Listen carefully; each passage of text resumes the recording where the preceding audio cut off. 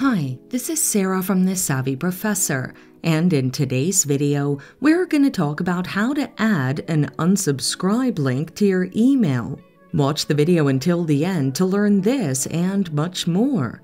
One of the procedures you can follow includes visiting your HubSpot account via app.hubspot.com and log in. The link is in the description. Head to the top navigation bar, then click on the settings icon. Once done, go to General, then select Email. Next, check the box labeled Include Unsubscribe Link. Select Edit Link Text as well as the radio button to choose the phrase that you want to appear as your unsubscribe link.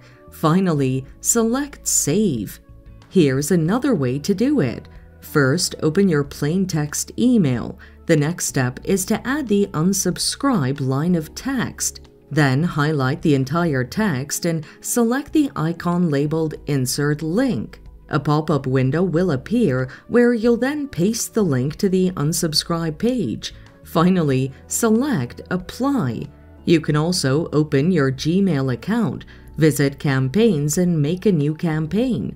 Finally, compose the email, add your recipients, and then activate your unsubscribe link found in your campaign settings.